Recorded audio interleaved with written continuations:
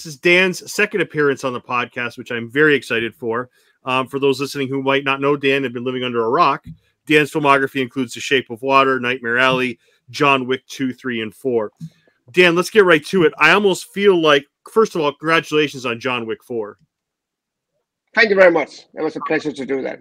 Dan, I almost feel like, for those who haven't seen it yet, you almost have to see it twice. Once just to appreciate the sheer beauty of the thing. Like, it's just the most beautiful action movie I have ever seen. And I'm not just saying this because we're conversing. Just from a sheer beauty of the scenes and the effort that everyone put out. Good God, Dan. It's the most gorgeous action movie I've ever seen. Fantastic. No, I'm so happy you have that feeling.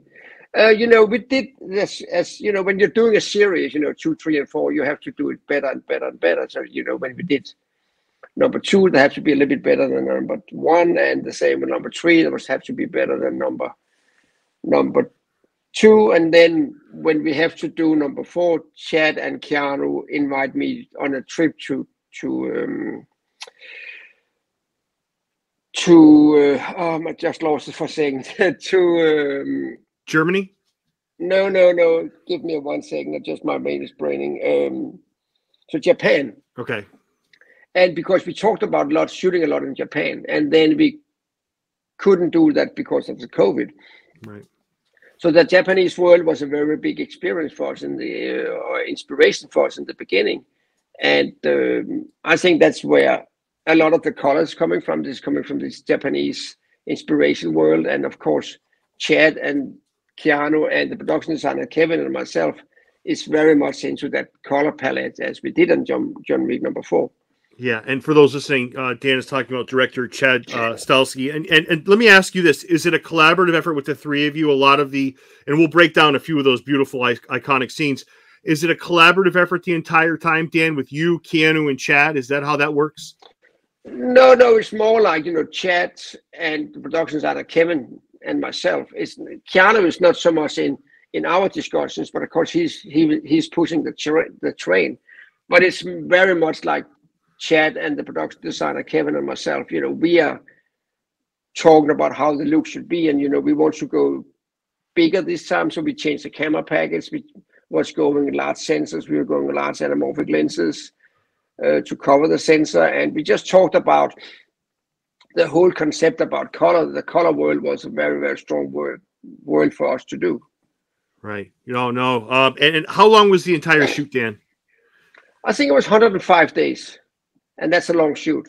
Yeah. And, we have a small stunt unit, and, of course, they help with a lot of rehearsals and stuff like that. But we shot mostly main unit. Yeah. So we shot 105 days, and out of those, we have 18 weeks of shoot of nights. And 18 weeks of night shooting is like killing everybody. Like even the strongest guys is getting killed there. It was a fantastic shoot, but 18 weeks of night is tough.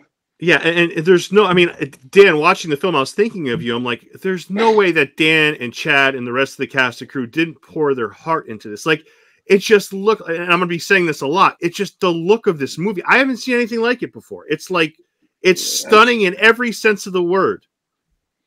I'm very happy you like that, But again, we did a lot of efforts. We want to do it as good as we could. And, Chad is... In Chad's world, there's only one way. That's the best way. And of course, that's super nice as a cinematographer to work with directors that just wants to go all the way. And Chad really wants to do that, and Keanu as well. That's the reason the fight sequence is so amazing, because, that rehearsed that a lot. Keanu and Chad know exactly how to shoot that. And I think that is the goal, is like Keanu Reeves really wants to do it as perfect as possible. And in Chad's words, that's only the best way. And, I love that as a cinematographer. It is like we have to do it as good as we can do. Yeah. And, there's I asked you questions about Keanu, but I wanted to ask you this about him off camera. For those listening, Keanu Reeves is notorious for his kindness in class. Off camera, like, his kindness is just legendary everywhere. There's photos of him or video of him carrying up production or helping with the production, carrying stuff up the stairs. Do you see that off screen? Do you see that kindness on a daily basis, Dan? All the time. He's a fantastic actor. He's a fantastic stunt person, and he's a fantastic human being. You know, there was a small story, you know, after week number 15 or whatever it was, I was like starting to get a little bit tired. And Keanu come to me one day and said, Dan, are you eating too much? Are you getting enough to eat? And she said, because she said, you looked a little bit burned out. I said, well, maybe I need some more food or whatever. And the next day he was like supporting, you know, his assistant was coming with food and nuts and all that. He's taking care of everybody. He's a really wonderful person. Wow, that's a great story. No, it's a really, and that is the way it is. You know, Dan, and the funny thing is he's doing more with each movie the older he gets, which is like, it's almost like the reverse way of how people do things in Hollywood, right? The older they get, maybe they cut back a little bit. Like, he's getting older and he's giving even more and more, just like you and Chad and the crew, which is unbelievable, Dan. We are definitely getting older, everybody, but you know, he is. He is just a fantastic person and a fantastic actor, and you know, he just, as I said before, he wants to do it perfect. Yeah, and again, you know, everybody on that show wants to do it as good as we can. There's no shortcuts, and a lot of that is coming from Keanu and Chad, and or everything is coming from Keanu and Chad because they want to do it as we did. Yeah, and I can't even imagine what a John Wick 5 would look like. If this is what 4 looks like, Jesus. I mean, if there is a spin-off or something. Who's talking about number 5? Well, there's a lot of talk of like, you know, spin-offs and other movies, and I don't know. I mean, the popularity, I read that it's not off the table, Dan. That's what I read. Maybe I'm wrong. Maybe I shouldn't be reading the internet. But I don't know anything about that. But you know, let's enjoy this one first. Yeah, well said. And I really love the importance of dogs in this whole wonderful set of movies, Dan. I really think the use of dogs is just used so beautifully. In this case, Mr. Nobody's dog. Just great moments when it's used. And as a cinematographer, I know animals can be somewhat unpredictable. Whatever you wanted to say on that, Dan. No, you know, those dogs are really powerful dogs, and I'm personally be afraid of those dogs because they're so powerful, but they're so well trained. You know, there's nothing by the way. You know, the dogs is like actors. You know, they're doing exactly what they have to do, and they're not doing more, they're not doing less. And it's, you know, the team about the dogs is just so professional. So working with dogs in this kind of movies is not an issue because they just do what they have to do, and they're well trained, and it's a pleasure to work with them. The whole dog team it's a really professional team. Yeah, you know, and after watching this movie, I talked with some friends who've seen the movie who were also blown away. And one of the things we can't figure out, Dan, is why a movie like this wouldn't be up for more Academy Award considerations, from cinematography to what Keanu did, to what Chad did, to what the cast and crew did. Like, it's like, I can't imagine going the rest of 2023 seeing a better action. Like, I don't know. I feel like, is it the genre that people aren't? I don't know. I don't know. I feel this movie should receive a lot more consideration to come awards time, and maybe it will. I hope it does. I hope it will too. But you know, is it Academy Award is like, or all awards is like, you know, if you get them, you are proud. If you don't get them, it's like, that was a shame. Yeah. And you know, you cannot. You know, we are not making a movie. I'm not making a movie to get awards. I'm making a movie because I think it's great to do it. And you know, of course, if the audience loves the movie, that's super important. You know, and then of course the awards is nice to get. But it's not about getting awards. It's about making a really good movie for the audience. Yeah. And for those listening, you lensed John Wick 2 and 3. What was the big difference, Dan, on 4? I mean, you mentioned Keanu earlier saying how, and you too, saying how exhausting it was. Was it the time? Was it what Chad and you were striving for in this case? You know, you wanted to make it bigger and better. Was it just everything combined just exhausting to you compared to the other movies? It was not exhausting. It was just much more difficult to do because we shot it in 2 big cities. You know, when we shot 2 and 3, it was mostly in New York.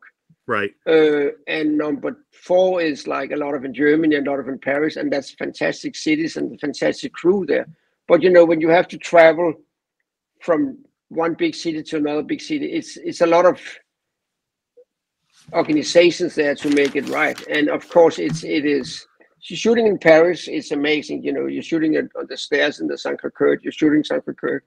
It's a lot of practicalities there, and you know, to get permissions and have all these things going on, it's a big deal for everybody, including myself as a cinematographer. It's a lot of like prep and a lot of like, how are we going to do this? Right, right.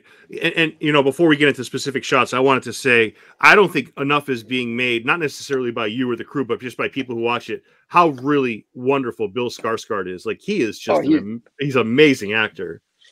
he's a fantastic actor. I worked with him for many years ago in Sweden. I did a movie called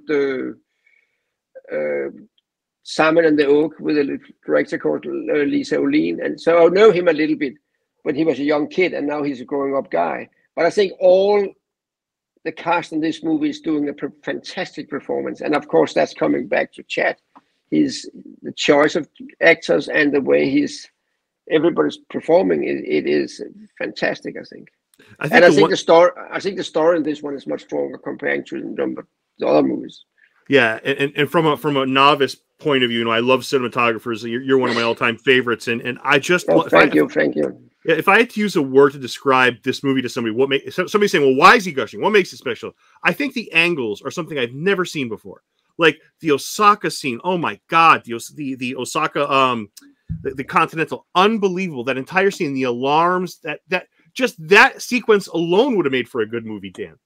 Yeah, no, you know, again, there's a lot of preparations, a lot of talk, and you just, again, Chad is coming up with all the great ideas, and, you know, Kevin and me, as the production designer and the cinematographer, you know, we're just trying to support him and support the movie and supporting our director as much as we can. And that's a lot of like, what can we do to make it better? What can we do? And, you know, I think this one is much more like a ballet between the performance, you know, all the action sequences, like, it feels much more like you're shooting a ballet comparing to you're shooting a martial art movie. Right. And the one scene that I couldn't get out of my head of many of them was the overhead shots of the shotgun or the gun with it's like a flamethrower, like when it kind of explodes. Like I have never seen anything like that, Dan. And I mean, it was almost surreal. I think people were just like blown away by that. Like it was just like, what am I seeing? What am I seeing here? This is next level stuff. You know, again, it's coming from Chad. Chad has this idea, let's do an overhead fight sequence. And everybody, including myself, was like, how are we going to do this?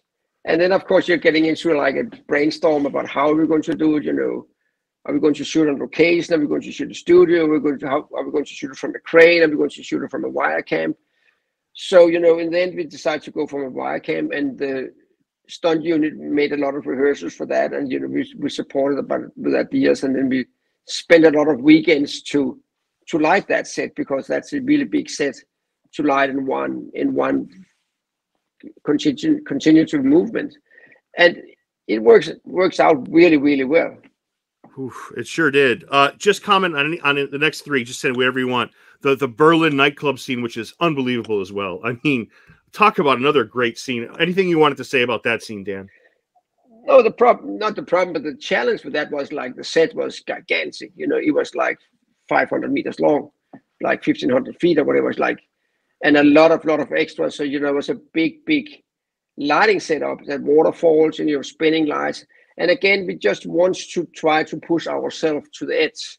And I think that sequence is a really good example on that, how far we can go.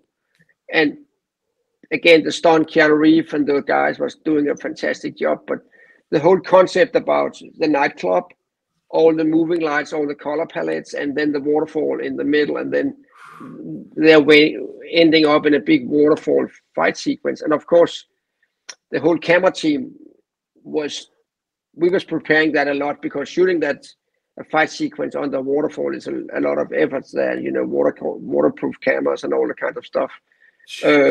But when Chad starts to talk about it, it's like, again, how the fuck are we going to do that? Excuse me on my language, but it's just it's amazing, because, you know, again, it works. It went out really well. I'm very, very happy about that sequence, because it's so fantastic, I think. Yeah, I know it was. And just a couple more here. The scene in Paris, which was unbelievable in itself. You know, just anything you wanted to say about that, Dan? No, you know, the end sequence in the movie on Sacré-Cœur is shot night for day, because we want to do it as a sunrise. And, you know, you cannot do a sunrise sequence, you know. So we shot, it's a big scene. So we shot everything night for day. So it's a big, again, a lot of lights up there. and we just have to figure out how to do that. And it was like we have some big lights and cranes that just moved up, so it looks like the sunrise.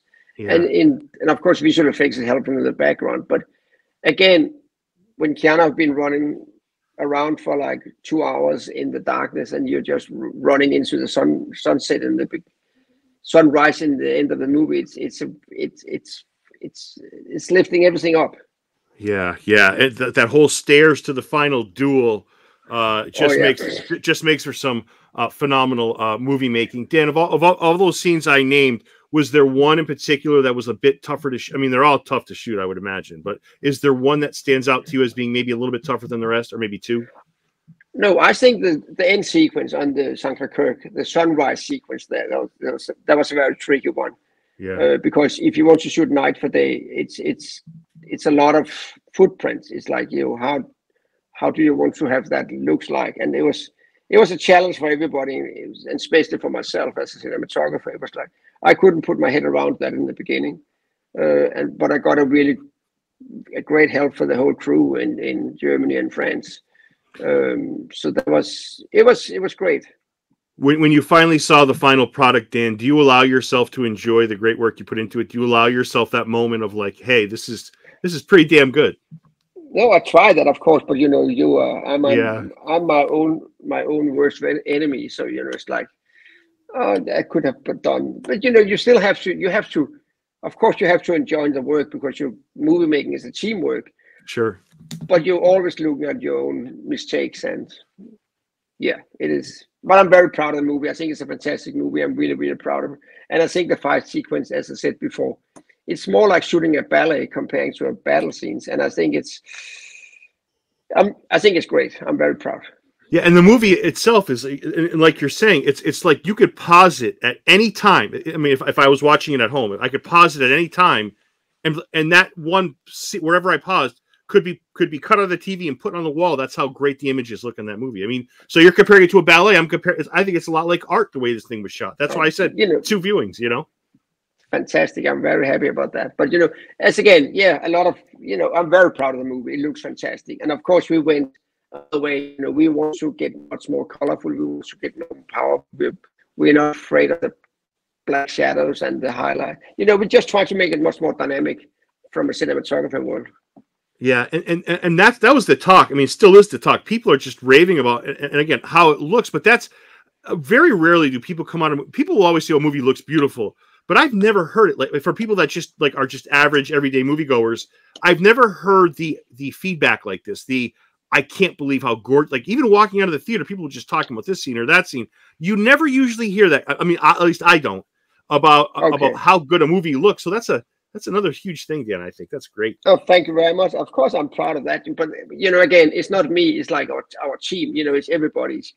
It's Chad, it's Keanu, it's production designer, my whole lighting team, and my camera team. We are working so well together, and everybody's supporting me.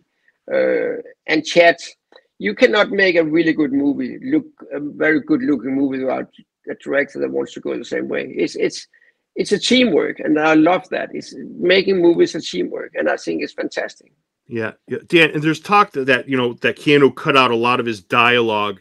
Was that important to you? Did you notice that? Did you know about that?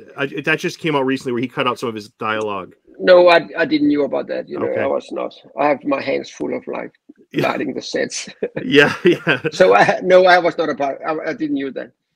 So 2 more last questions for you, and thank you again for all this time. Did you happen to see All Quiet on the Western Front this year? Did you see that? Yeah, I did that. Yeah, just very, very, very, very nice and very powerful movie. It's a very, very powerful movie. Yeah. I mean, also a stunning movie. I mean, just the way it looks, the way it's done. For sure, but it's so sad, So it's a very, very, very sad and very tough movie. It looks fantastic. Yeah. My last question for you is, what's coming up for you? Like, I feel like you poured your heart into John Wick 4, but then I'm like, wait a second, he's far from done. You've got a lot of things going on right now. You've got Frankenstein with your good friend Guillermo del Toro coming, that's in pre-production. You've got The Gorge that looks incredible. You've got a lot going on. How are you managing all this? I just like what I'm doing.